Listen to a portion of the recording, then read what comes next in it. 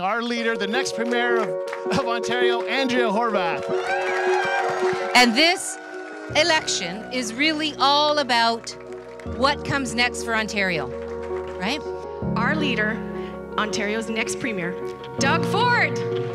I've never seen a province unite behind a cause of turning this province around like I've seen this election.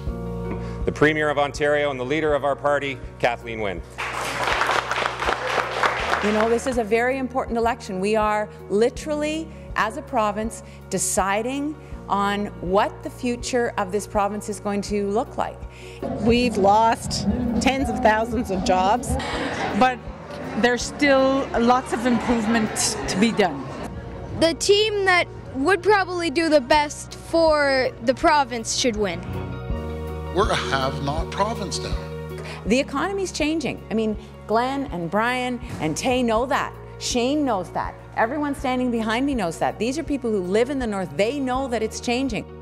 I remember thinking that government didn't care about me. They didn't care about me or my family. They didn't care about your families. It's not the sexy thing to talk about infrastructure, but those are the things that we're investing in. What makes us Canadian, what makes us Ontarian is care is based on needs, not an ability to pay. Mine is about trying to create jobs and make a better life for people in Sudbury. Our plans need more money in the hands of folks in the North working hard to dig those mines and to build those roads. Thanks, everybody. Merci. My friends, I want to thank you. I can't wait to come back. And I just want to say we appreciate your support, your vote. Good evening, ladies and gentlemen. Welcome to Sudbury.com's election night coverage. Ontario Votes 2018, folks. It's been a watershed election. I'm Mark Gentili, the managing editor of Sudbury.com and Northern Life. Thank you for joining us on this special election night coverage. We're about half an hour out from when the polls close. We're going to be having all those results for you coming up shortly. But in the meantime, we have a plan to keep you engaged, keep you informed. Throughout this process, we're going to be with you all night. We've got analysis, we've got commentary, we've got interviews with former cabinet ministers reacting to the race and to the parties and to the issues. And if you take a note up here in the top corner of the screen, you'll notice the color-coded bars. Keep an eye on those numbers, or keep an eye on those, because in about half an hour, those are going to be filling up with poll numbers from Sudbury and from Nickel Belt. Tonight we're going to be welcoming Nick Liard from KISS 105.3 and 92.7 Rocks. He's going to be coming on and joining me a little bit later on. He's going to be bringing us analysis. He's going to be bringing us some Twitter numbers. He's going to have some commentary, as well as some comments and all that sort of good stuff. As well, we will shortly be going to an interview that I did a short time ago with Darren McDonald. If you don't know Darren, Darren is our political affairs and our City Hall reporter here at Sudbury.com. He is one of the, actually not one of, he is the most experienced journalist we have in Sudbury working today, and we are very lucky to have him working here at Sudbury.com for you. He's going to be joining me for an interview a little bit later, just in a couple of minutes actually, and we're going to talk about the race, we're going to talk about the issues, and we're going to get a little bit of Darren's experience, bring Darren's experience to bear on what is shaping up to be a watershed election in Ontario.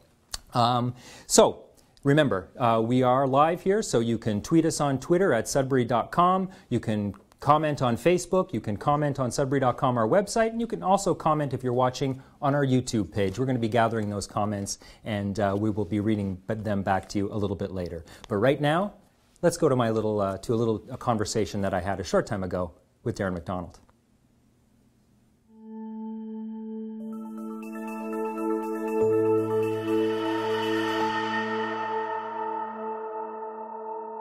We haven't seen an election like this in Ontario in 15 years, probably. I mean, you know, we've seen the ascendancy of the NDP. People are actually looking at the party, you know, as a maybe I can vote for them to be, you know, our government for the first time since 1990, and it won't even be accidental in a way like it was in 1990. The Conservative Party is not the same Conservative Party that we had 6 months ago under Patrick Brown. And maybe the biggest thing about this is we've seen Liberal support just collapse Yeah, it's shocking in a lot of ways, because normally when voters get tired of governments, it's because the economy is bad, it's because there's something really wrong. This is unique in that unemployment is at 5.5%. The books aren't balanced, but they've introduced a lot of very popular programs, and even their campaign strategy is full of promises that normally would at least entice voters. Yeah. There's a term I like to use. It's called the toast is burnt, and it seems the Liberals' toast definitely is burnt this time. Yeah. No matter what they say, what they promise, they just can't seem to get any traction with voters. And even in Sudbury, it's expected that the New Democrats will win, even though the Liberals couldn't have showered more funding and support for this area, if they tried. Yeah. Sudbury, Nickel Belt, we've done quite well under the last 15 years of liberal rule. So for Sudbury in particular, this is a pretty big election. It is, and history tells us that it's very important to this riding who wins. I guess starting from 1990, when the Bob Rae, New Democrat government under Bob Rae was elected, we had Shelley Martel, we had Floyd Logren, as well as Sharon Murdoch, but Shelley and Floyd were in cabinet. And they were pretty powerful, and that's when the Ministry of Northern Development and Mines moved from Toronto to Sudbury. We've got a lot of investment at that time. Mm-hmm. Under Mike Harris, once the New Democrats were tossed out, well, Mike Harris was the MPP for North Bay. All of a sudden, and people who were around in the 90s will remember, any kind of investment that they could possibly make in North Bay went to North Bay. They moved the mental health hospital out of Sudbury into North Bay.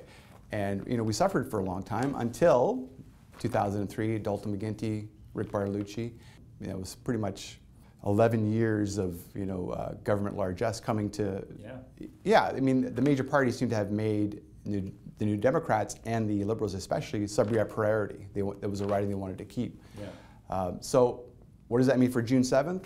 If we see a New Democrat government, obviously France Jelena is going to be a cabinet minister in an Andrea Horwath government, possibly health minister, but certainly a high profile. Glenn Thibeault was energy minister. France will probably have something. As the longtime health critic, and yeah. Yeah, you would expect. So we should be okay. If the Tories win, Vic Fideli will be a very big, possibly finance minister in a Doug. Oh yeah, he will be a player. He will be a significant minister.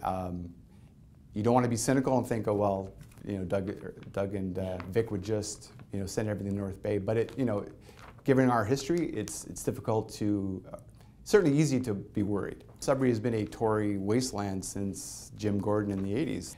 Sudbury's not a hard right-wing town by and large. We have a long union history. We have a lot of civil servants here. That's one of our bigger industries, is public service. So when a cost-cutting government is elected, one that's likely to downsize the civil service in some point, even though they're not saying that, that's bad news for Sudbury. Yeah.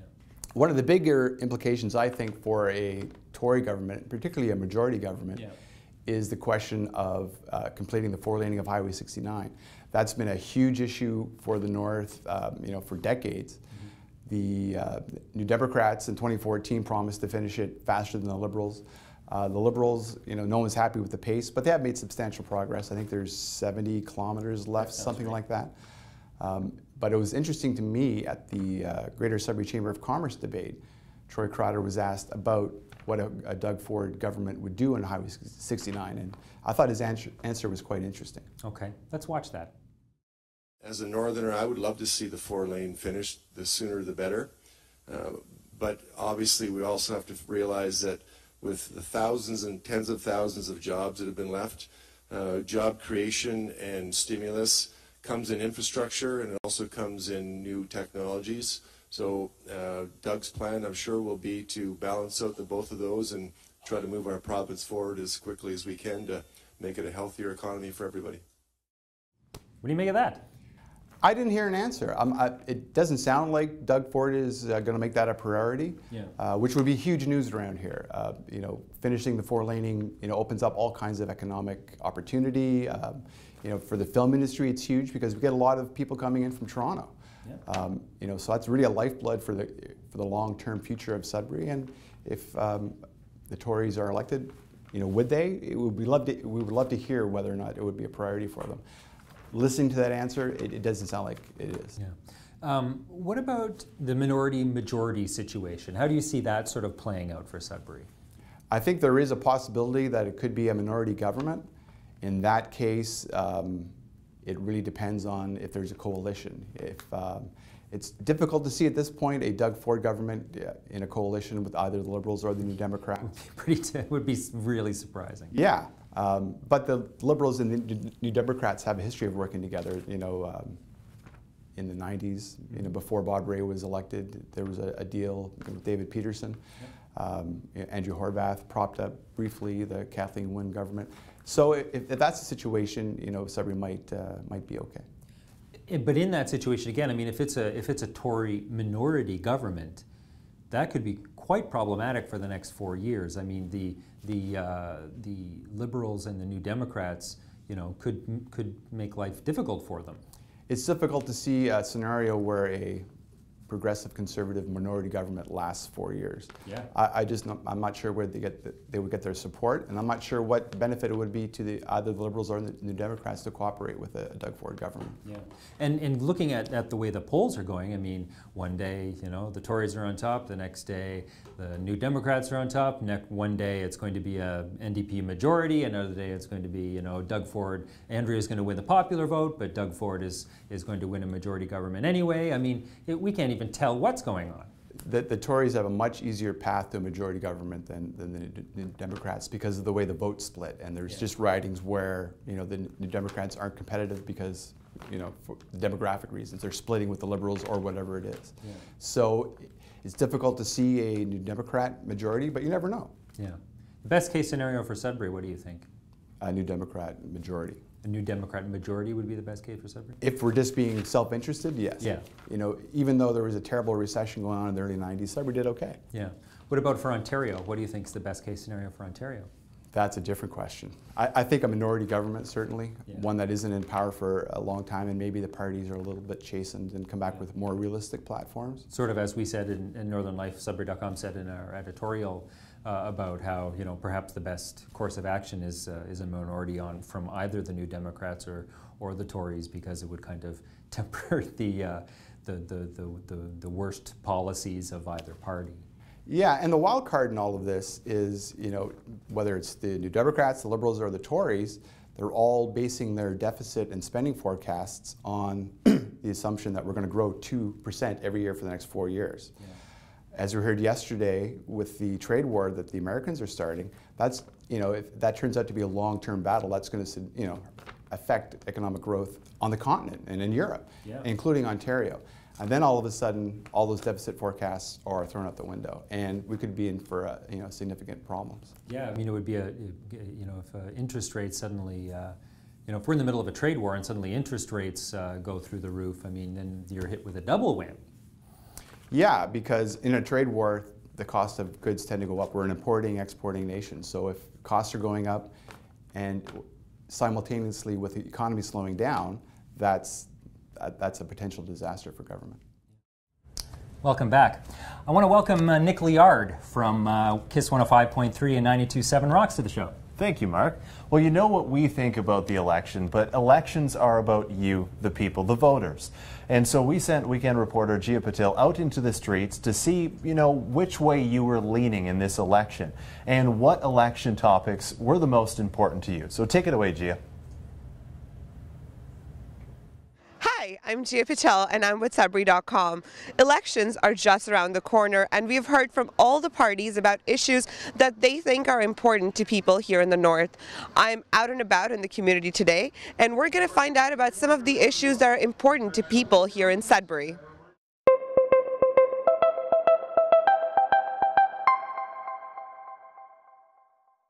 What are some of the issues that you feel are important to people here in the North? The tuition, the prices for school is pretty expensive for students going into universities. We're always scared about going in debt. and hopefully like still getting a job after we're done our school because of the economy. For example, colleges are always guaranteed a job afterwards and the tuition is cheaper, but in university the tuition's way more expensive, the books are expensive, and we're not always guaranteed a job right after university. Change is always good, but at the same time a lot of it personally it doesn't affect me, so it's biased and everything. It's just pure conservative all the way, 100%. For me, education is most important because I'm a teacher and my kids are obviously in the school system, so education is most important for me. Don't know who I'm voting for yet. Don't know who the worst of the three evils are. We've seen what Wynne has done, and not too sure what Ford would do, and I don't know what Horvath would do. Don't know where to go. Undecided. Definitely. Generally, the kids, both our children left the city to get jobs a number of years ago, so things like that, and I'm just kind of afraid of what the other ones are promising and how they're going to pay for it. Nobody really seems to know. It seems like they're going to take from one purse and put it in another, so I'm just afraid things are going to go downhill. Social issues, social housing, food security, the environment, the concern for community, the need to get away from greed and to move into community, and ensuring that people, and this is very broad, people have a decent source of income and that they have enough at the end of the day to be able to eat well and clothe themselves. The very basic needs that we feel, or I feel, are denied a lot of people because of circumstances that seem to be beyond their control. What I care most about in this election is the spending on public services, and I don't think we've ever recovered from the Mike Harris Day cuts. The Liberals did, restore some of the funding that was cut to healthcare, education, social services, and I really hope that we can restore, even 20 years later, the funding that existed to those sectors, and I also hope that government has the guts to actually raise taxes to fund those things. And I say that because it's well documented that taxes, both corporate and personal income taxes, are quite low in this province, but it's a huge myth that we're overtaxed. So I hope we can, like I said again, restore what we used to have pre-Mike Harris. This election is outrageous. You are almost at the point of damned if you do and damned if you don't, but you have to vote. So you're hoping that you're doing the right thing and getting the right people to do the right job, and that's all you can do. Welcome back.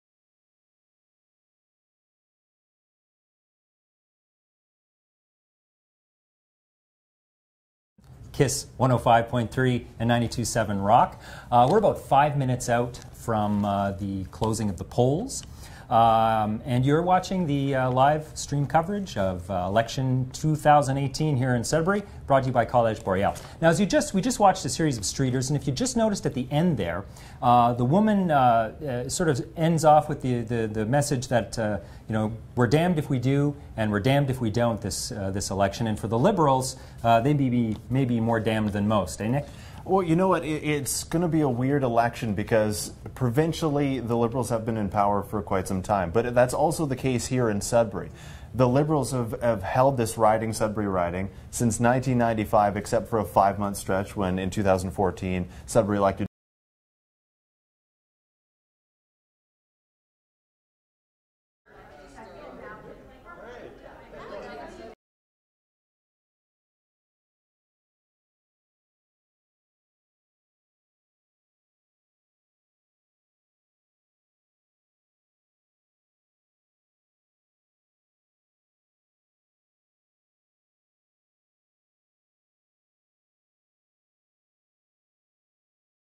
hold on to party status. So what will that mean for Glenn Thibeault here in Sudbury and the rest of the candidates? I guess the only time will tell. You said 5 minutes, 4 minutes now probably? Yeah, it's and because we have a lot of electronic voting machines at play This election, we're actually expecting the results to come in much faster than they normally would with the hand-counted ballots. They took my ballot and just it was gone, and I think it counted right there. That was pretty cool. I thought it was pretty cool too. The little lady who was feeding the banners feeding the ballots into the machine seemed very excited about the. She was super excited. Yeah. Mine had a little trouble having it work, but you know what? I voted, I got my time, and I was like, I'm not in a rush. This is fun. Actually, speaking of any troubles, if you did have trouble with your electronic voting machine while you were out voting, tweet at us, comment on Facebook, comment on YouTube, and let us know. We'd like to hear what your experience was. Now, as we mentioned, this is, the Liberals are the party that may suffer the most in this election, if we can put it that way. And I sat down with Rick Bartolucci, the man who was once known as the Minister of Sudbury, last week to talk about this race and this election and what has happened to his party. And let me tell you, Rick Bartolucci pulled no punches when he had some tough criticism for Kathleen Wynne. And I think we're going to go to that interview right now, and we'll be back. So, the polls look like this will be a reckoning election for the Liberals after 15 years of pretty solid rule from the party. It looks like, given the polls, this might be the end for the Liberal Party for a little while. Is that how you're seeing things? Yeah, I don't think every poll in the province of Ontario is wrong. Yeah. And if in fact that's the case, there's something wrong with pollsters. Yeah. The reality is, I think Ontarians want change. And I think they're looking for change, and that certainly isn't manifested for the people of Ontario in the Liberal platform.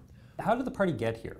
Obviously being in power for a long period of time, you drag a whole bunch of baggage with you, and there's all that sort of stuff. But how did the party go from a solid majority, in the last election to clinging by their fingernails to party status potentially, after the election on June 7th. If we're lucky, we'll have party status.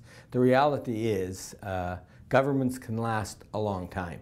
I don't believe the idea that, we've been in power for 15 years, it's time for a change. Okay. If you have good policy, if you have good opportunities that are well thought out, governments can last for a long time.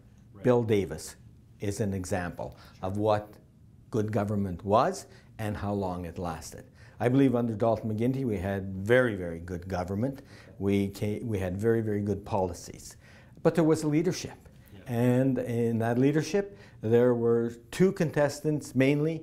One very much right of center, and Kathleen Wynne very much left of center. The party chose left of center. In my estimation, it was a social experiment for liberalism that's failed. Why is that? Well, the reality is we're liberals. Yeah. We're a centrist party. We've always been a centrist party. The strength of Dalton McGuinty, the strength of David Peterson was that we remained in the center. We took that which was good from the right. We took that which was good from the left, and we developed good policy for the people of Ontario. We were not fixated on moving in only one direction. We always tried to find balance. Unfortunately, for whatever reason, and I think you have to give the leader the reasons to celebrate, but also the reasons to cry. Right. And this is one election where I think we're going to be crying. And so the reality is, she moved us too far left. Okay. And it became, one, cost prohibitive for the people of Ontario, certainly, and it wasn't good policy. Right. And the people of Ontario, I think, will clearly say that over the course of the next election. Why do you think Kathleen Wynne moving the party, as you say, so far to the left, why do you think, in your estimation, are voters reacting negatively to that now? When they, in 2014, the electorate seemed to buy into that message from Kathleen Wynne. I think we have to bring the other party, the Progressive Conservatives, into play here, because I think they're the only political party I know that can snatch defeat from the jaws of victory. You go back to John Tory, the religious school issue, right? Lost the election on that. Tim Hudak, Kathleen Wynne didn't win the last election. Tim Hudak lost the last election. I mean, with his crazy proposal to lay off 100,000 people in the province of Ontario. I mean, especially when we're just coming out of a recession. We're trying to recover, we're trying to develop, we're trying to grow, and this guy says, I'm going to cut 100,000 jobs from the people of Ontario. Guess what? That's how you lose an election. So you go back to 2014 and you realize that Tim Hudak lost the election. Kathleen Wynne didn't win it. But she ended up having the most seats. Therefore, she formed the government and led to the types of policies that she put in place. And the people of Ontario, quite rightly, are understanding that we're going to be paying and paying and paying. And then when we get done, our children are going to do it. And some of the policies means our grandchildren are going to be paying. Yeah. People of Ontario, I think, are more fiscally prudent than that. And again, it was a social experiment that I don't think was successful for liberalism. And so we have to come back. What do the Liberals need to do now, assuming that the party holds on to its party status in this election, and I think you think they will? Yeah, I think that they are going to have party status, but I think my prediction is based on a bit of love for liberalism. Yeah. I mean, I'm a liberal. I will always be a liberal. I have bled liberal from the time I was conceived by my parents, who were liberal activists, so to speak, organizers. But we now have to change course. And which course is that? To sort of slide the party back more towards the center, is what you're saying. Yeah. So if we want to look after, or we look at everything the day after the election, I would say, all right, here's what we have to do. Mm-hmm. One, we have to ask the leader to resign as quickly as possible. That's what I was going to ask. Can the party do it with Kathleen Wynne at the helm? I don't think she'll stay, but I mean, that's her decision. The reality is she is the leader, and only a leadership convention or her resigning can remove her from the position as being the head of the Liberal Party. But I think she will. Traditionally, that's what leaders who lose elections do. Yes. And but can they do it with her at the helm, or do they need a change? No, they need a change. I mean, I am convinced that we have to have a leader who has deep roots in the Liberal Party. He's got to, or she has to, move the party from where we are perceived now, and that's a far left party. I mean, I was just walking on the street here, and somebody stopped me and said, so it looks like your party's going to get decimated in the next election. And I said, yeah, and why do you think that is? And they said, the two people said, because you guys are farther left than the NDP. Yeah. That's not the way liberalism is supposed to be defined in the province of Ontario. Yeah. And that's from Joe Lunchpail walking down Elgin Street and his observation, and the other guy with him shaking their head. And they said, you gotta be happy you're not a part of this one. And I thanked them for their comments and ended off by saying, yeah, I'm really happy I'm not a part of this For one. sure. I think you have a prediction, a seat prediction that maybe I think I'm going to ask you about. Before I do that, though, I want to ask you about deficits. One thing that we've seen in this election is that, I mean, there doesn't seem to be any bottom to the bucket of money that these parties are promising. I mean, it's deficits all the way down from all three parties. Only the PC are talking about being able to get back to balance. No one else is even talking about that in this, over the course of this term. What do you make of these enormous spending promises that a lot of people would consider them to be sort of irresponsible in some ways, promising so much money? What's your take on that? Yeah, first of all, let me deal with the first one that you talked about, the PCs. They're talking about returning to balance. I mean, you can talk the talk, but you have to show the people of Ontario the walk to back up the talk. And they're, for whatever reason, not putting forth a costed program. Mm-hmm. So we can only imagine, I can only imagine that one, his plan will not return us to balance without a massive shift in the way we define Ontario. Mm-hmm. And I'd like to see how he's going to do it. I mean, I don't like the idea of any party leader running for office saying, we're going to do this, we're going to do this, we're going to do this. We may not balance in the first year, we may not balance in the second year, we may not balance in the third year, we may not balance in the fourth year. But that's not what the people of Ontario want. We want a plan.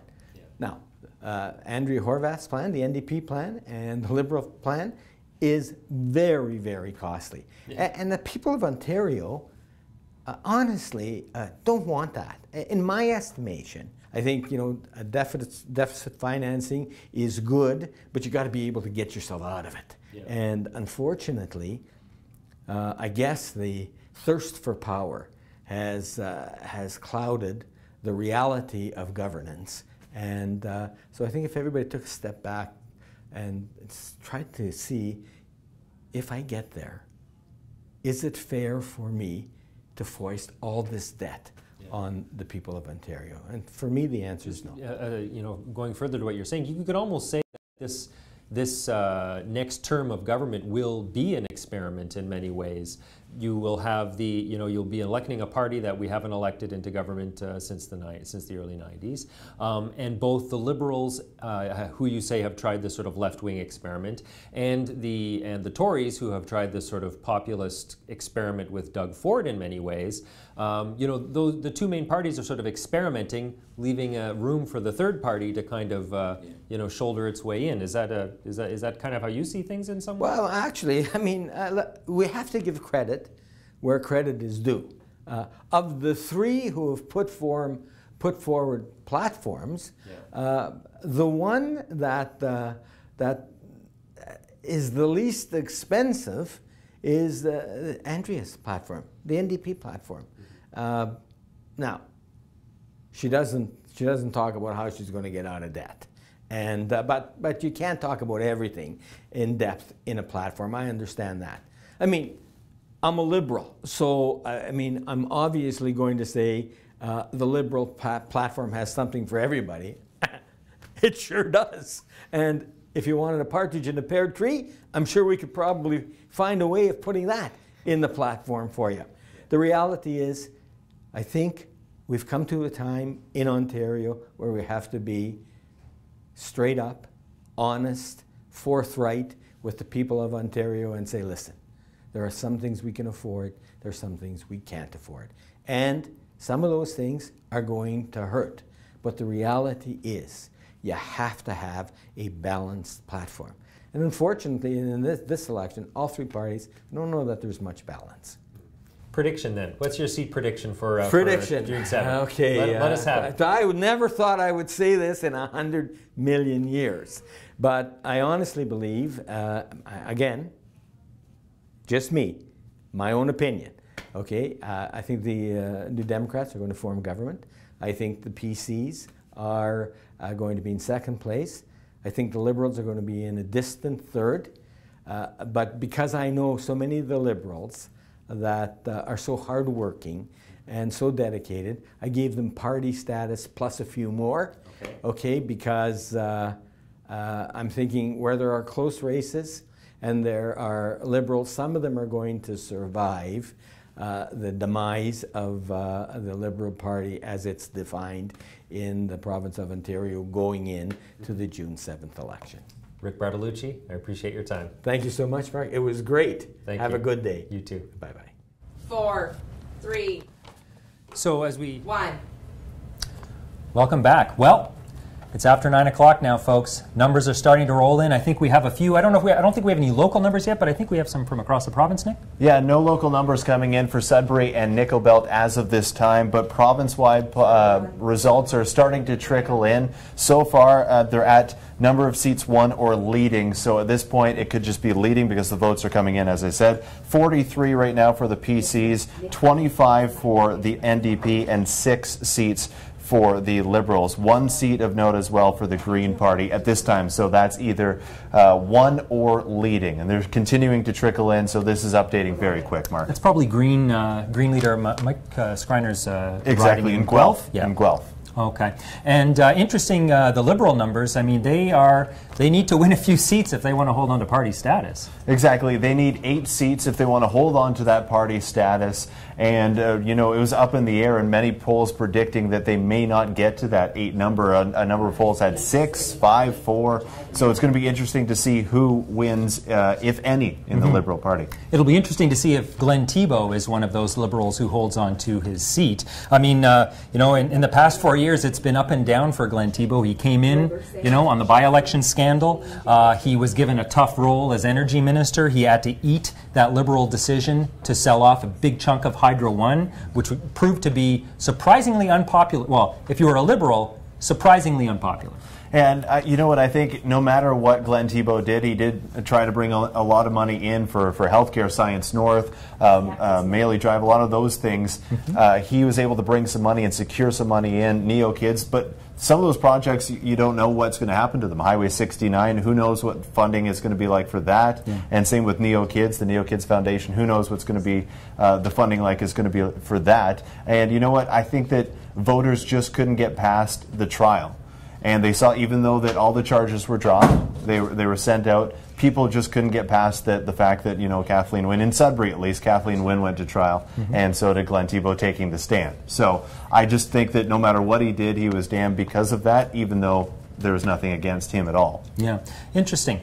Oh, we have some numbers coming in now from the Sudbury riding, it looks like. Yeah, so as of right now, early numbers, NDP leading at this point, 720 votes. The PC's 427. Liberals right behind the PC's at 371 as well. Not really surprising in a riding like Sudbury that the PC candidate, Troy Crowder, would not be out in front and that the NDP would be. I would not be surprised if Glenn Thibeault got a good amount of votes. I wouldn't put anything past him. I mean, there are some people who still do support him in the city, and as we talked about before, it's been a Liberal riding for the last 20, 25 years. Certainly, you know, Sudbury voters and Nickel Belt voters are more inclined to go either to NDP or Liberal if they're when they cast their ballots. Exactly, and that's, you know, it's going to be interesting to see what happens provincially, because if it's a minority or a majority government, what will Sudbury do? Will those parties line up? Yeah, that's true. I mean, it's always to your benefit as a community to have a member of provincial parliament who's a member of the sitting government. Exactly. So, I mean, polls predicted a minority for the NDP, minority for PCs. Today it was, majority PCs. So, yeah. Only time will tell at the end of the night what actually ends up, and then if Sudbury's candidates line up. Yeah. And I think we have a couple more for Nickel Belt as well. Liberals. Wow. And the PC's trailing in this one, although we're not really surprised. Frangelina looked to be the one who's going to be elected. So NDP out front, 654 votes. The PC's right behind, well, not right behind, 162 no. votes. That's quite a gap. And 109 for the Liberals. There's about 58,000 votes, estimated votes in the Nickel Belt riding. Excellent. While we are still collecting numbers, Darren MacDonald sat down actually with Glenn Thibeault last week to talk about, during the campaign rather, to talk about his record, to talk about some of the tough go he's had when he switched to become from a federal NDP member to a provincial Liberal member. And I think we're going to go to that clip now. And after that, I think we're going to we're going back out to the street. Are we not, Nick? Exactly. We'll go back out to Gia Patil, who was speaking with a lot of the voters and to see what they were interested in this upcoming election and the topics that were top of mind. So as we, this like a huge election for Sudbury, a huge election for Ontario, very huge election for Mr. Glenn Thibeault. Yeah, he came over, as is well known, he left the federal New Democratic Party, crossed the floor, entered provincial politics. We've all heard, we covered the by-election scandal from start to finish. There was a lot of anger directed at him. Yet, in the 3.5 years he's been here, you look at the PET scanner, $4 million for the soccer dome. Money for Science North, big money for Science North. They're looking at getting money for the hospital now to deal with the budget. It seems whenever there was a problem that could be addressed financially, Thibeault was able to come through. Yeah, he was. Yet, it's amazing to me that he hasn't garnered more support than he has. There's a clear sign that he's struggling in this election. you know, we were trying to, you know, you're telling me we were trying to arrange coverage for election night, and you know, his campaign staff told us that he's probably not even going to make an appearance. And in fact, what they said was, not only is he not going to be making an appearance, but it's not a media event, and they're going to wait for Kathleen Wynne basically to shoulder the load on election night to make a statement to media, which I thought was surprising. Whether it's traditional that the candidate, the incumbent, makes either a victory or a concession speech after an election, and the fact that, you know, at least at this point, they're not looking at carting him out to talk to media, to talk to his constituents or his former constituents, depending on how the night goes for him. Kind of a canary in the coal mine, some would say. Yeah, I have never seen you know, a politician who has, you know, succeeded in, you know, doing what people asked of him, to receive so little credit for it. Yeah. And you know, you do wonder if when he, you know, this is all over, if he'll sit back and wonder if it was worth it. You know, he could still be a successful, you know, member of Parliament in Ottawa, you know, a backbencher, making, you know, money, and loved. I mean, he was beloved. Yeah. Even after he defected, you know, people in the New Democratic Party would tell me he's still the best politician in Sudbury. You know, he made a big gamble to cross the floor, to join an aging government that, you know, you could argue was already past its best before date. He was able to, you know, bring a lot of things to the riding. Maybe that will be a comfort to him. Maybe years from now, when people look back and they'll say, you know, we're mad at Glenn Thibault at that time, but, you know. Eli was elected in 1967. He served for 20 years. His daughter, Shelley,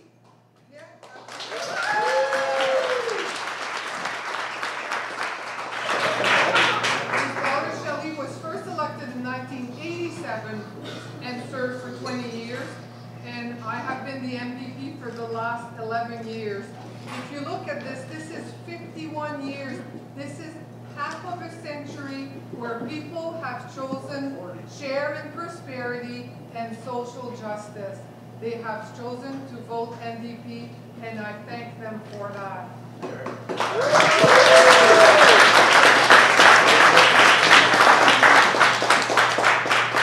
Il y a des gens dans le Nickel Belt qui ont voté néo-démocrate toute leur vie et qui ont gagné toutes leurs élections. Parce que ça fait au-dessus de 50 ans que les gens de ma région votent pour les néo-démocrates. Et ça aussi, je vous remercie. J'aimerais dire merci à tous ceux qui ont exercé leur droit de vote et sont allés voter aujourd'hui. Et bien sûr, un merci encore plus gros à ceux qui ont voté néo-démocrate. I'd like to thank everybody who chose to exercise their right to vote today and make the right decisions to go and vote.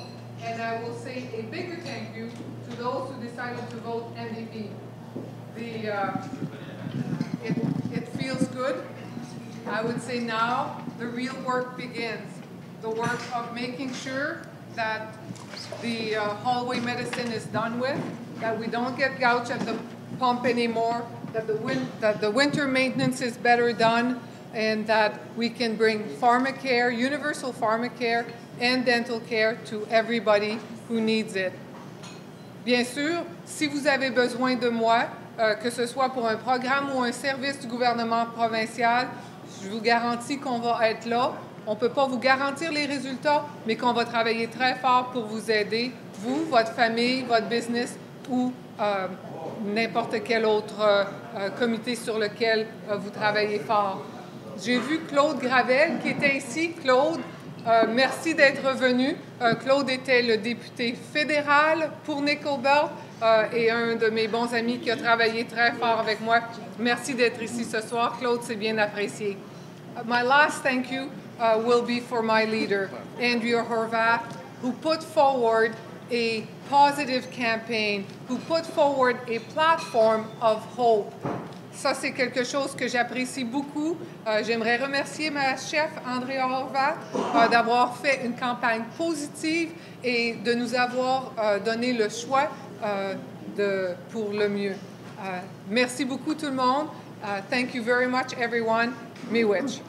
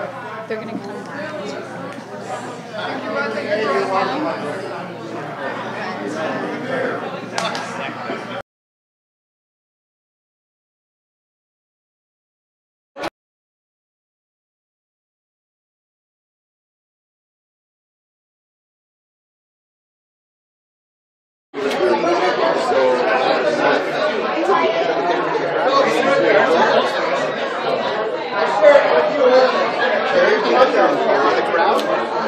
Leave the camera on the crowd, then we'll go to the live shot. How are you?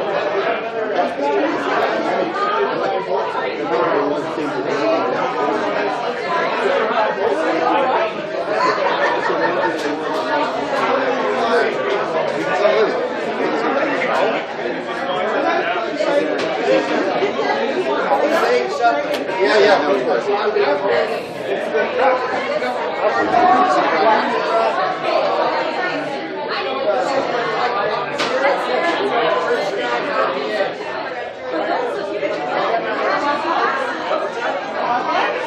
I'm sorry, so you're coming here for a crowd shot, or are you coming here to talk to them?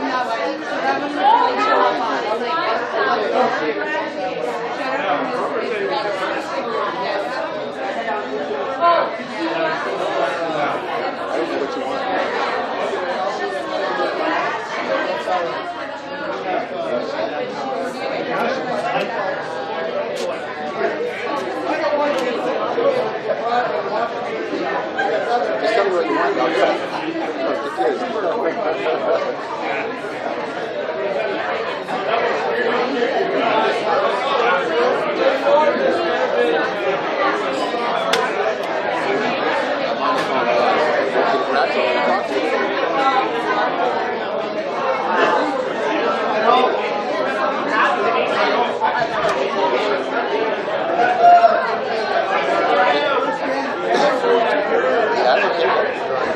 You just want me to talk about what's going on. How will I know what's going on? Jamie has been declared with 5,950 votes. Quiet Crowd currently has 2,563, and the other candidate has 2,499.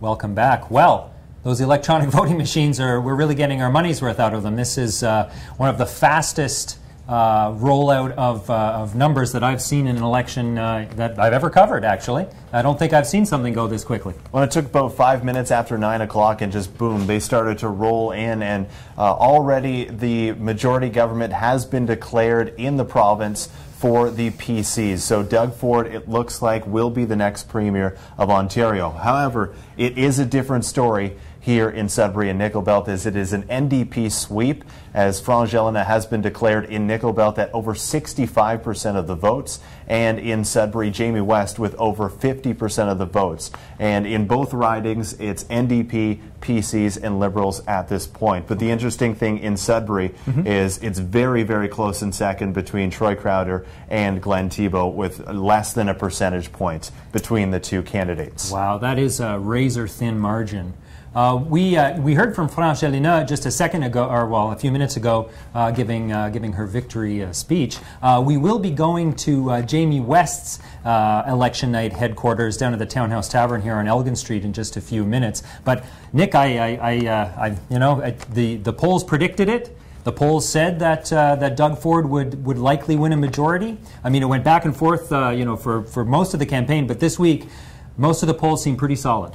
And yeah, and it's going to be interesting to see as we wrap up the rest of the night here. But what happens to the NDP leader Andrea Horwath? Obviously, they're going to be the official opposition, and then what happens with Kathleen Wynne? But here, and then what happens with Sudbury as well, right? With two NDP candidates going up against a PC majority government, we're going to see how that is, and it's going to be for the next 4 years. But a majority government for the PCs, and the next Premier of Ontario is Doug Ford. That's true. And this is, well, maybe not good news for Sudbury, this is good news for North Bay. North Bay is, chances are, Vic Fedeli, who's a powerhouse down there, in much the same way that Rick Bartolucci was Minister of Sudbury, as they called him. There's a very good chance that Vic Fedeli is going to become Minister of North Bay. He has a decent, very good chance of being a cabinet minister. He's a powerful politician. He's an affable guy. And you guys mentioned it in one of the videos that we had shown before when Mike Harris was representing North Bay. It was a very different landscape, and I think that this might be okay because the northern communities are a lot closer nowadays than they were at that time, where it was separate communities. Now with Phenom and the all the mayors kind of getting together, this could actually be an okay thing if Vic Fedeli ends up being a cabinet minister, which we think he will be, probably finance minister. And so it could be a good thing for Northern Ontario. It could be. It could also be a really bad thing for Northern Ontario. I mean, Sudbury, under Liberal rule for the past 15 years, has gotten billions of dollars in government funding, thanks to Rick Bartolucci and then thanks to Glenn Thibeault. North Bay, in North Bay didn't. We got another numbers update here in a second. But North Bay did not, fare so well under the Liberal government. There may be some bad blood there. And you know what we might end up seeing, that money shift from Highway 69 to 17, who knows. Numbers update provincially, 72 seats for the PCs, 39 NDP, and Liberals right at that 8-seat margin. So it looks like if it stays the way it is, they will hold on to their party status. By the skin of their teeth. By the skin of their teeth, exactly. Okay. I think we're almost ready to go over to Jamie West now. Jamie West is over at the Townhouse, obviously an iconic place in Sudbury, and an interesting choice for his election night party.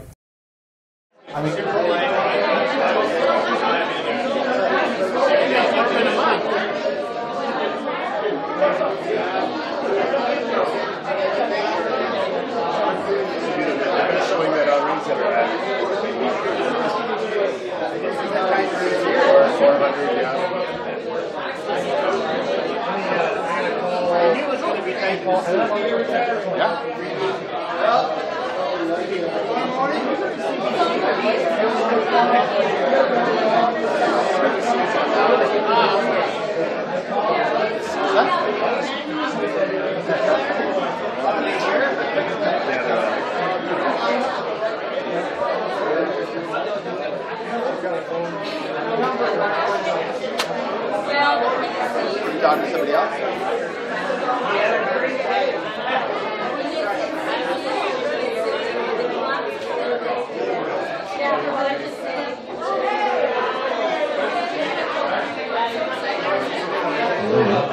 Hey, all the volunteers and staff and everybody, please, there's, and all our guests from the media, there's lots of food over here at the table. Please grab some snacks, fill up, please, and of course we'll have announcements in a few minutes as to when our new member of Provincial Parliament will be arriving.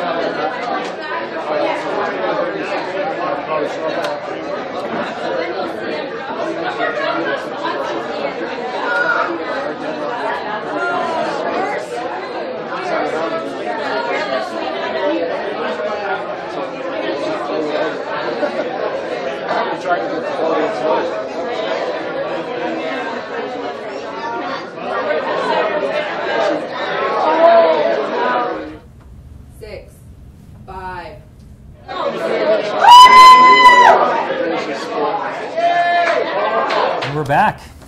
We have a PC government in Ontario, apparently. It's a majority government, and it's by a big margin. As of right now, it looks like Doug Ford at 74 seats to the NDP's 37, and then the Liberals holding on with 8 seats. And then the interesting one, Mike Schreiner, the leader of the Green Party in Guelph, looks like he will win that riding and be the first Green Party MPP in the legislature. That's fairly historical turn of events. Exactly. So Liz Sandals was the MPP for a long time in that riding, did not decide to run. She was for the Liberals, did not decide to run, and Mike Schreiner swooped in there, and I mean, Guelph voted Green. Interesting, interesting. In North Bay, Vic Fideli has been declared as was expected. However, in Sault Ste. Marie, where Tory Ross Romano is actually in the fight of his life, he got the endorsement, interestingly, of the steelworkers, I think, but he is battling it out with Michelle McLeave Kennedy for his seat.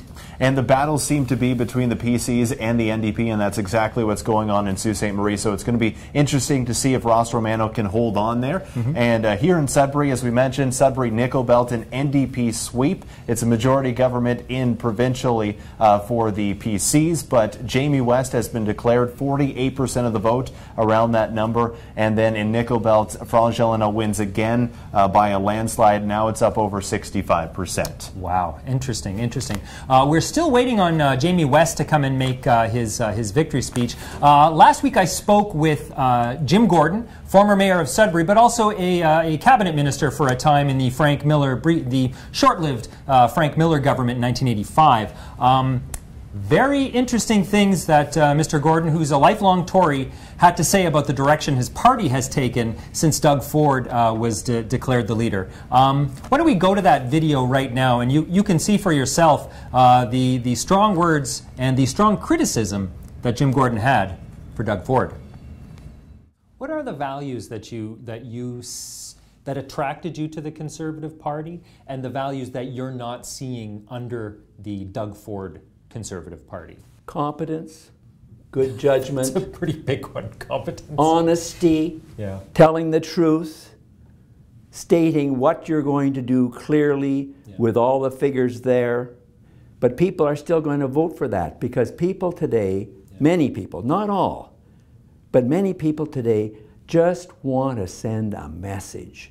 We're fed up, we want to change, and not only that, people today, because of what's happened, not only in Ontario, but worldwide, people today are looking for somebody to be strong. Yeah, that strong and leader kind of character. Put their fist down on the table and say, we're going to do this. Is that what we need, though? No. What we need is balanced government. You need a centrist government. But that's been blown away in country after country. So you see this rise of populism, and you say, well, why would people vote for that? Well, because it's all been, the rug's been pulled out from underneath their feet, and they want change, they want a message sent to government. But by changing to parties that are not really telling you the truth when they run, for example, how many jobs are going to disappear, they have to disappear. I mean, once they did, the Tories decided that they weren't doing the carbon tax, they're not doing cap and trade. Where's their money? They don't have any money, so they're going to have to take it out of you. So when you go down to the hospital here and you see the waiting lines you're going to have in the waiting room as a result of the fact that so many people are cut out, or what are they going to do, borrow even more money?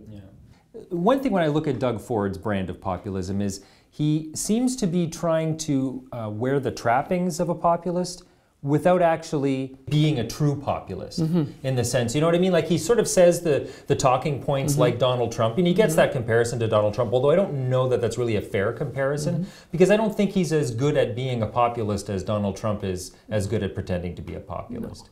But what do you make of that? I mean, why do you think that there's this rise of this desire to have a strong leader? Well, the rise is really there because today people are not happy with the way things are going in our society.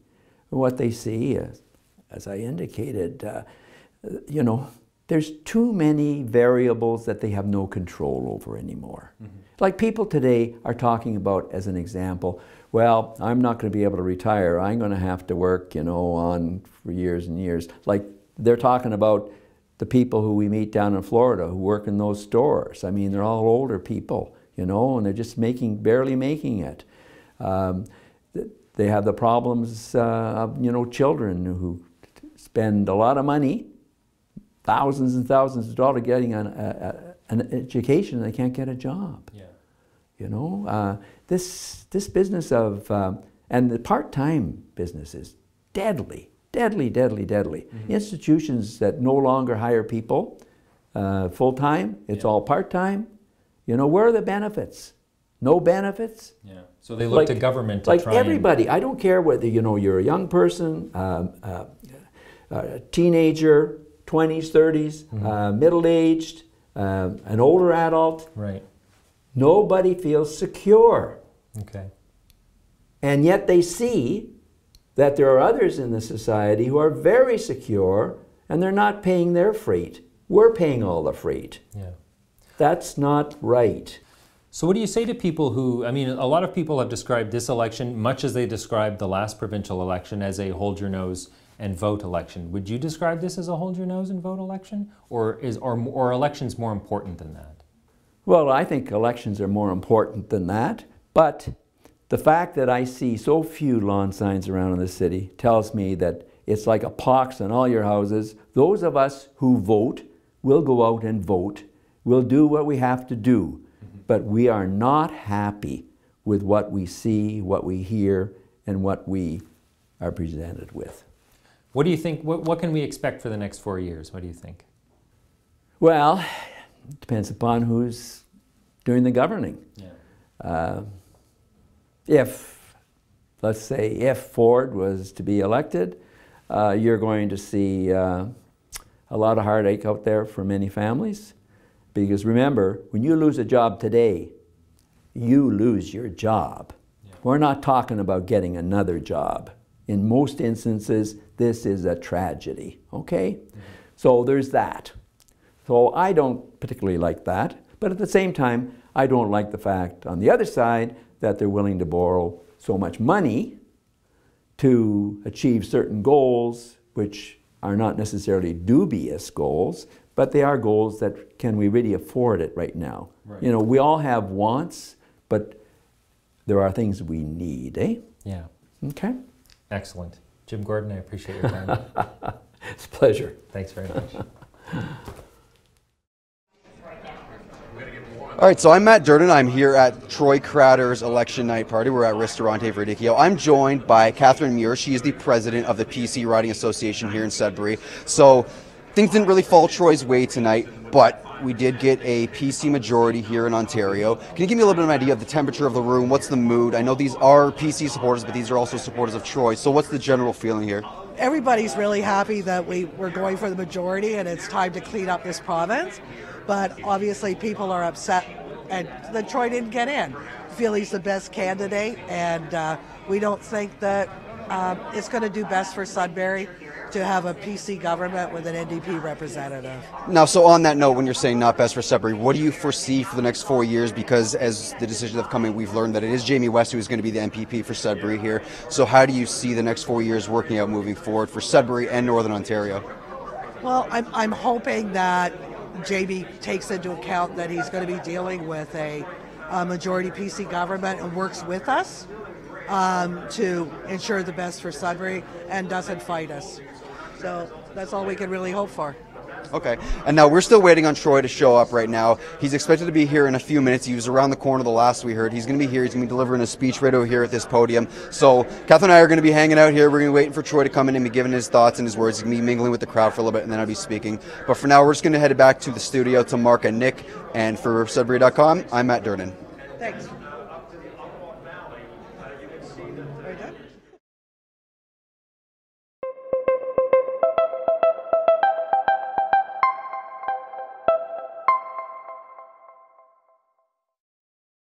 Our leader, the next Premier of Ontario, Andrea Horwath.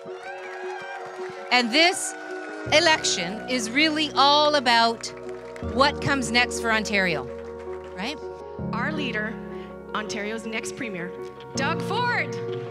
I've never seen a province unite behind a cause of turning this province around like I've seen this election. The Premier of Ontario and the leader of our party, Kathleen Wynne. You know, this is a very important election. We are literally, as a province, deciding on what the future of this province is going to look like. We've lost tens of thousands of jobs, but there's still lots of improvements to be done. The team that would probably do the best for the province should win. We're a have-not province now.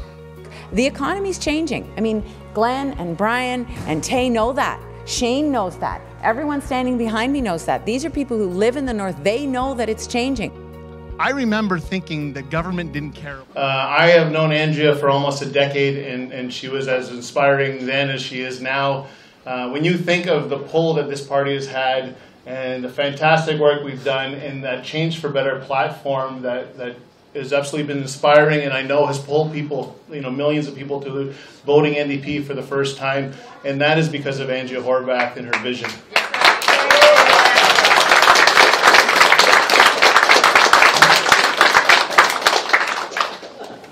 I want to thank my team, and honestly, I know I'll forget if I try to name them all, but so I'm not going to. I'll forget somebody. But I do want to thank my team, and I'm sure I'll speak to all of you individually, but there was an energy in this campaign. I've worked on campaigns for the last 10 years, and I have not seen energy like this and excitement like this in the room, and the laughter, and the early mornings, and the late nights, and just the fun we had. Every single day was a lot of fun, even though it was hard work, and it was fantastic. And I especially want to point out the millennials and the youth that we had involved.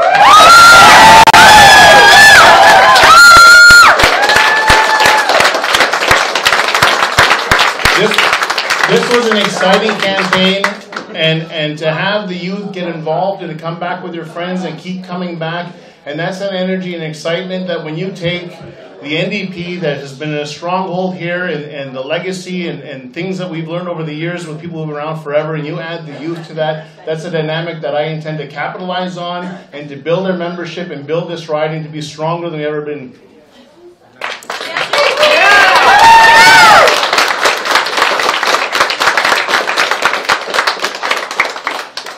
And finally, I want to thank all of the voters. I want to thank everybody who took the time to cast the vote, even if it wasn't for me. I think it's so important in democracy that you express what you believe in and what's important to you. And obviously I want to thank the people who did vote for me. And I know there's many people out there who voted NDP for the very first time. And I want to acknowledge them, and I want to know that I'm not taking that for granted, that I intend to work incredibly hard to move things forward. And my commitment to them is I will earn that vote as I work hard, as I show up every day through tenacity and hard work, because nothing beats hard work. Right.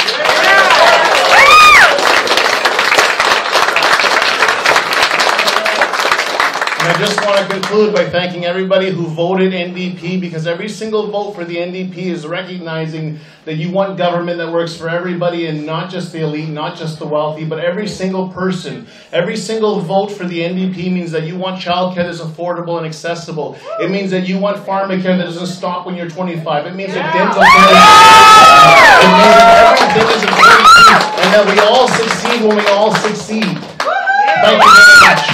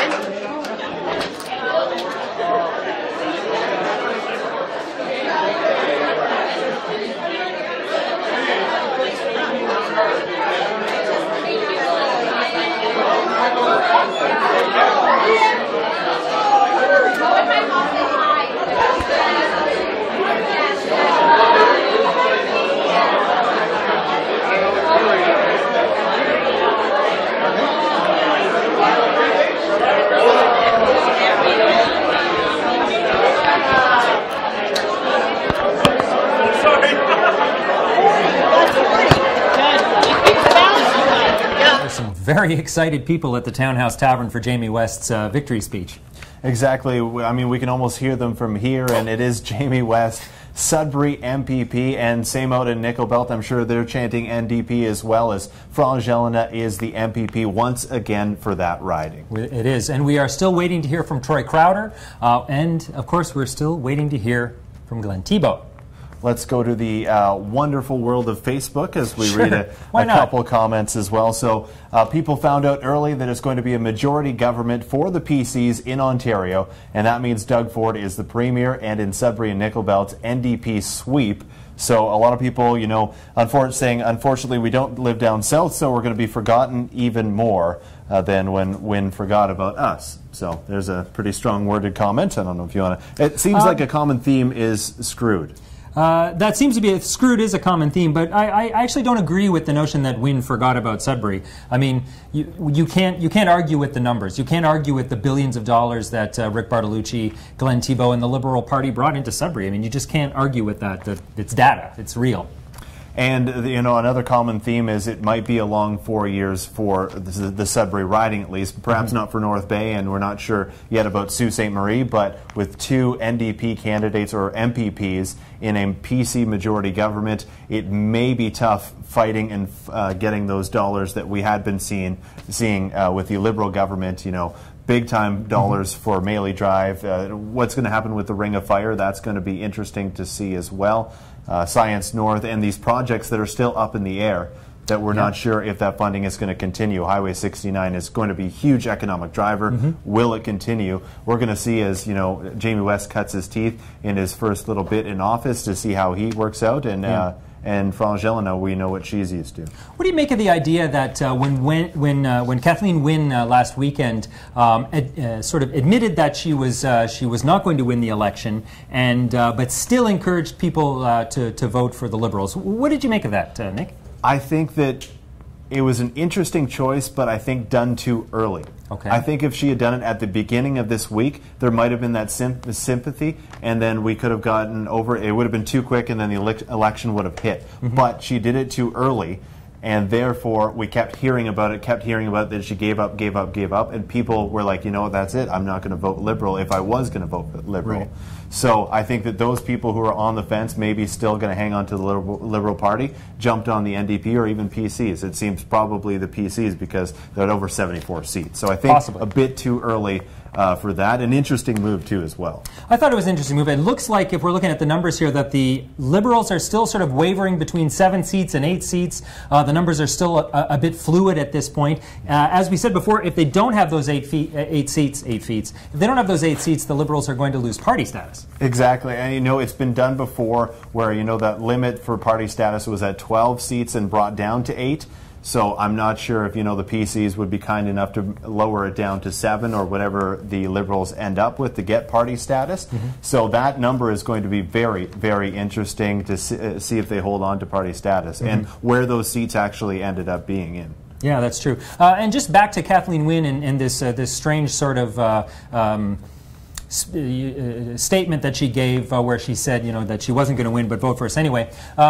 You know, it could be that. I want to give you a for instance, though. The for instance that I have would be that perhaps that is a very clear indication that Kathleen Wynne is having the Liberals play the long game in this. If she asks her supporters to still vote Liberal, even though she's admitting they won't win, she splits the vote, potentially hands the election to the Tories. She's probably betting that Doug Ford is, you know, is going to sort of founder as an untested provincial politician, an untested party leader, and an untested premier, letting the Liberals ride back in on a white horse potentially in 4 years as the saviors of Ontario. That could be your strategy. That was a lot of the talks in that, you know, if NDP ends up winning a majority or minority, that Andrea Horwath could hold on to the province for, you know, over a decade and continue to grow as premier. So perhaps her thought is that, you know, hand it over to the PCs and in, you know, maybe even in 3 years they call the election early and then boom.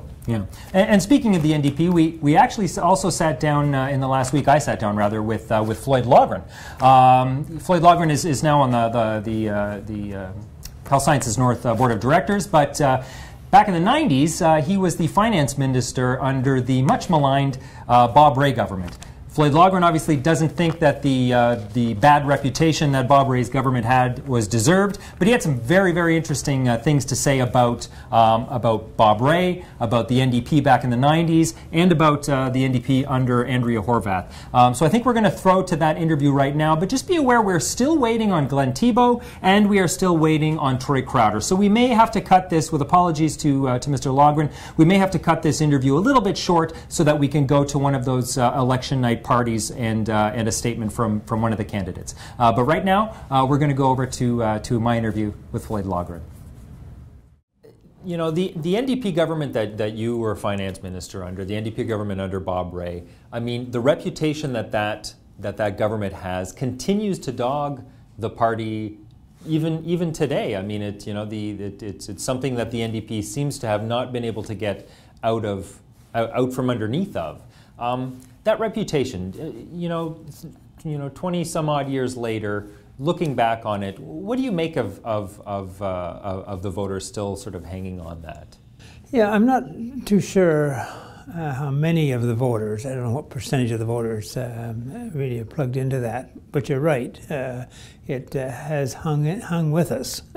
And I think it's partly because there's not a good understanding of no, I'm not suggesting we did everything right, sure, but how desperate the economic conditions were at that point. I mean, for the first time since the Great Depression, when we were government, revenues declined year over year. That's never happened before or since the Great Depression.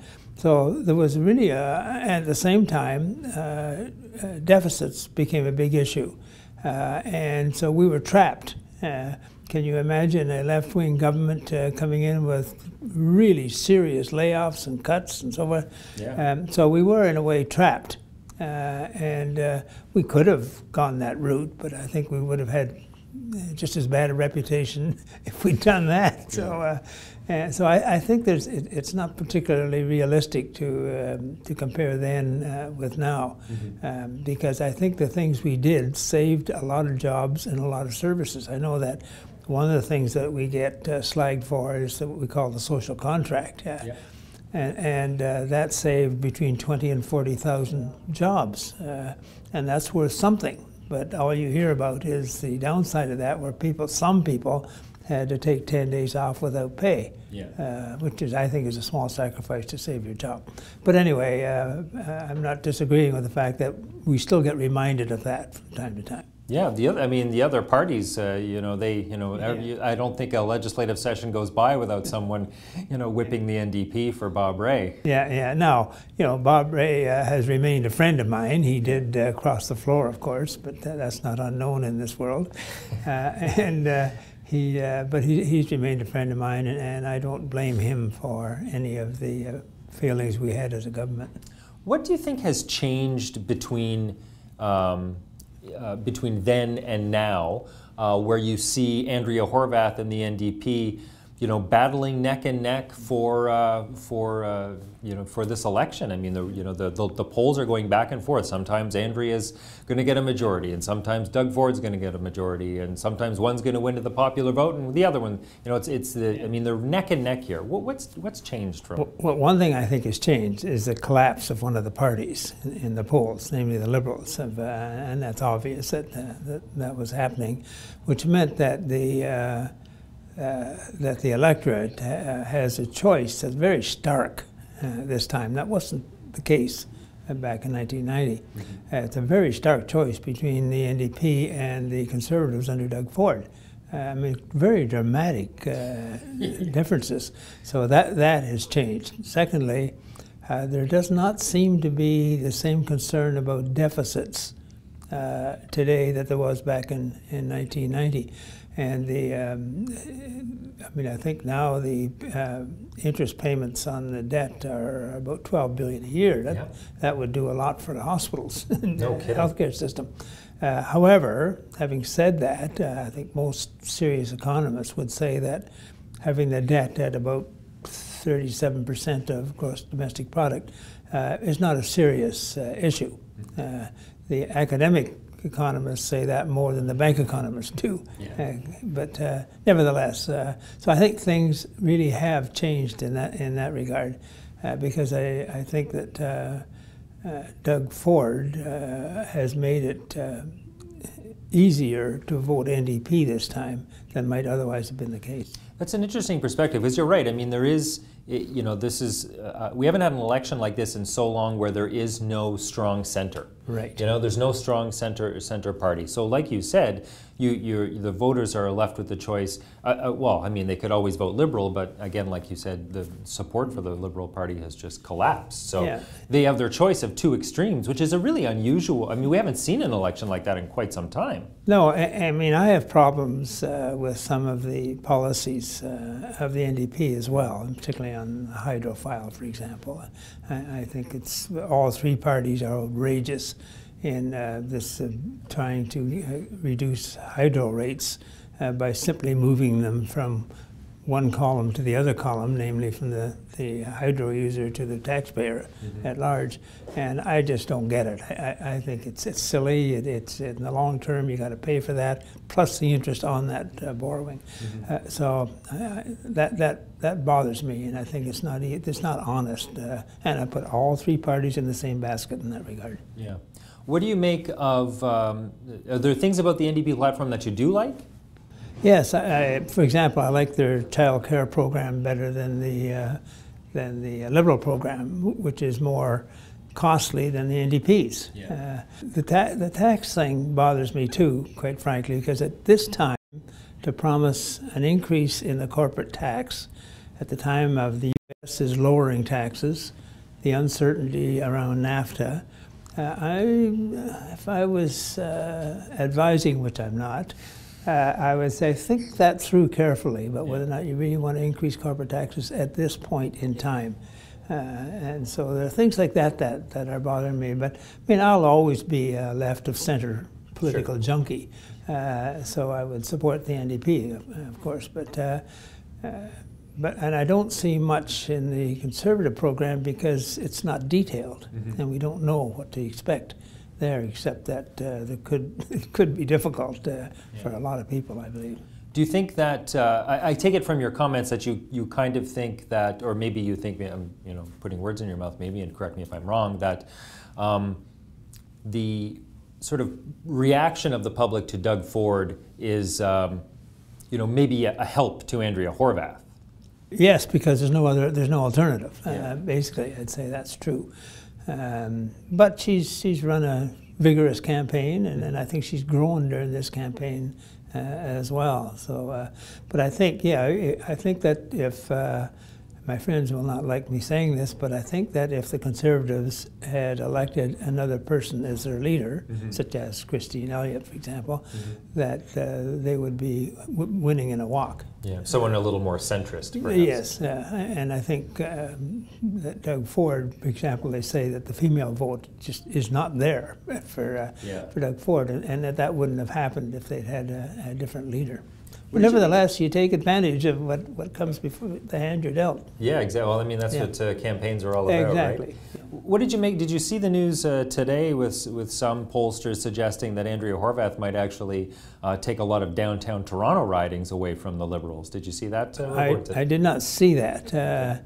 What's remarkable is that even with an increase in the popular vote, like say it was 40 to 35, whatever, for the NDP, that's not a guarantee that they would form the government because of vote splitting.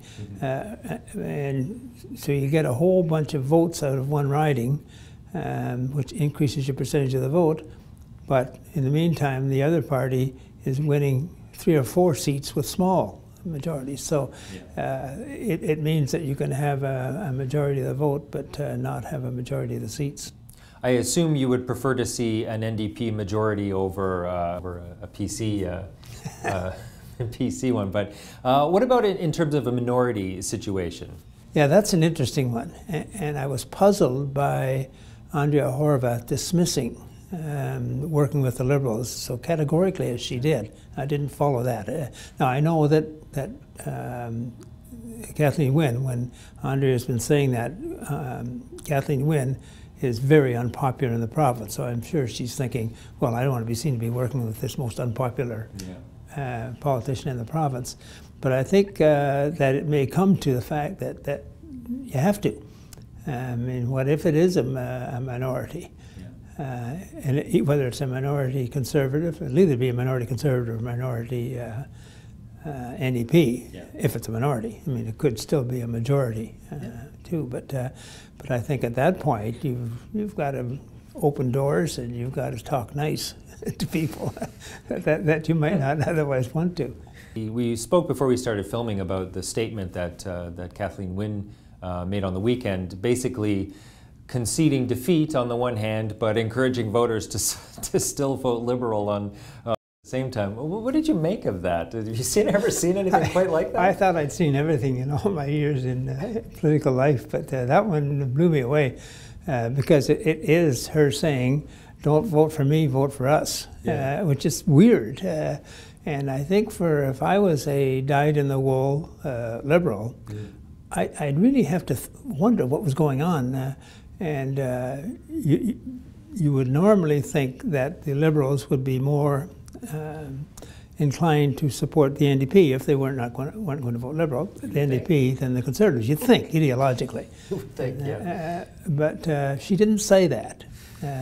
Now, maybe she's assuming, but I think that's a heroic assumption, that they will go to the NDP rather than to... I do think that more will go to the NDP, of disenfranchised Liberals will go more to the NDP than to the Conservatives, but to what degree, that's up in the air. I really have no idea. Yeah, well, certainly, I mean, the NDP and the Liberals are, especially under, I mean, the Liberals are much more left-leaning under Kathleen Wynne than they were under Dalton McGuinty, yes, no question. For instance. But even then, I mean, the priorities of the red and the orange are much more aligned than, absolutely than they with the are. Conservatives. Yes. So you would think that will happen because I can't imagine very many Liberals saying, well, it's a lost cause, but I'm going to hang in there.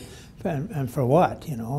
It could give the Conservatives a majority or a minority. Yeah. One more question for you. I want to know about your prediction. You know, would you care to make a prediction on what the outcome of tonight's vote will be? Well, I think it'll be a minority government. Okay. And I have great difficulty figuring out who will have the most seats. I really don't know. I mean, I could make a prediction, but you'd have to figure out whether it's wishful thinking or an honest prediction. Sure. I think it'll be a minority NDP government. Excellent. Floyd Logren, I appreciate your time. You're welcome. Thanks very much. We're going to go wrap up. So, we have heard from Troy Crowder. We're going to be bringing you tape of that momentarily. We're still waiting to hear from Glenn Thibeault, who didn't fare so well in this election, but we really want to hear what he has to say. Exactly, and you know, a majority government for the PCs will wrap it up again. Doug Ford, the Premier of Ontario, here in Sudbury and Nickel Belt, NDP sweep. Jamie West, as you just heard from him in his victory speech. He is the new MPP for Sudbury, and Nickel Belt once again elects Franz Jelena. Yeah, we got a lot of comments coming in on Facebook, and just remember this again. I want to remind you this live stream is brought to you by Collège Boreal. We really appreciate the support that we were able to get to help us do this show and keep you guys entertained. But there's some interesting discussion here going on Facebook. A lot of people seem to think, well, at least you know the tenor of this discussion here is that we're going to be losing out. Yeah, the North, it seems like, from the comment section, losing out. Also, a lot in the comment section about, you know, mini Trump and comparing Doug Ford to Donald Trump in the United States. And there have been those comparisons throughout the entire election as, you know, we continue to hear more and more from Doug Ford. Ford is certainly a populist. I don't know that that the comparison to Trump is very fair. What do you think? I mean, for me, the really only comparison is the the orange skin. I mean, the spray tan seems to be coming on very strong. But that's the only comparison that I really have. I think the two are very different. I mean, they see sort of eye to eye in terms of the business sense, I think. But other than that, I mean, we're going to have 4 years of Doug Ford, so he's going to get his opportunity to grow. This is really new role for him, as it would have been for Andrea Horwath. So it's going to be interesting to see how Doug Ford handles the role and handles the other parties as well, and working with them, as we're going to have two Sudbury NDP MPPs, Nickel Belt and Sudbury. So it's going to be interesting to see how the PCs work with the NDPs there. I'd be very surprised if the NDP and the Liberals will play nicely in the sandbox with Doug Ford and the Tories. I mean, we can be hopeful that's going to happen. We can be hopeful that a politician of the caliber of Franz Jelena, or but a newcomer like West, who is untested. I mean, he's an untested politician. He's never been to Queen's Park. He's never tried to wield the influence that politicians need to wield in the background. To get people to come on side to play ball with them. But I think his strength is that he has some great experience dealing with people. And he has experience, as he mentioned in his victory speech, with hard work. And that's exactly, I mean, you can't teach hard work. And if he's going to bring anything to Queen's Park, that's going to be a good thing to have on your side. And you know what? And another thing, I mean, the Green Party here in Sudbury and Nickel Belt, they did okay around, I mean, they trail behind in fourth place, as usually they do in Sudbury and Nickel Belt, around 3 to 5%, 6% of the votes. Okay. But very interesting enough, and I'm sure they're celebrating, the Green Parties are, as they won a seat in the legislature in Guelph, and the leader, Mike Schreiner, stepped in and took a seat for the Greens. Certainly, I mean, as you know, I've been covering elections for quite a number of years now, and I remember when the Green Party first started sort of making headway in Ontario, or at least having candidates in Ontario, and I have to say that the quality of the candidates that they've been able to attract is leaps and bounds better than it was when they first started. 100%. You have highly educated candidates here in Sudbury and Nickel Belt. Both work for Laurentian University, so they know their stuff. And it was a big topic for you guys, talking about the the fringe candidates in one of your interviews. Certainly, Darren and I did, because this election there were 6 or 7 candidates in each riding. We had the 4 main parties, of course, including the Greens in there, but we also had Libertarians. We had David Popescu, the perennial independent candidate. We had the 2 from the Consensus Ontario Party, which is a new party this year, and we also had a couple of Libertarians. And so, I mean, it was interesting to see, because you mentioned they're a little bit you know, even maybe more entertaining than the actual main party candidates. So interesting to see what they bring to the debates every election, and you know, maybe we'll hear what they brought to the table here in this little feature. Yeah, I spoke with Darren McDonald about the fringe candidates, about these sort of one-note parties and what they stand for, and also what, you know, what it takes for someone to put their name on the ballot to stand and be counted. So we're going to go to a conversation that I had with Darren McDonald a week ago or so.